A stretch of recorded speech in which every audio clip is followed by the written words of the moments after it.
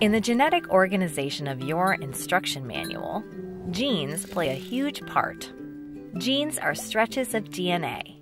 They can be long or short or somewhere in between, but all genes have a beginning and end and form a complete sentence, so to speak.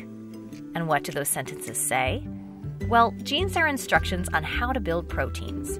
Proteins are the physical worker bits that do all the heavy lifting in your cells. They are both the builders and the building blocks, the janitors, the operators, the emergency response team, and much more. Bottom line, they are super important. And beyond building proteins, genes also contain the instructions of when, how, and how much of a protein to make.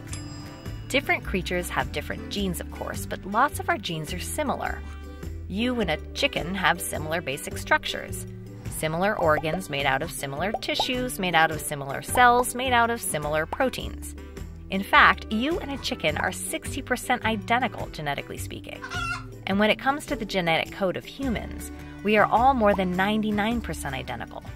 So even though we may look different, the code that we are built with, our genes, are more similar than they may seem.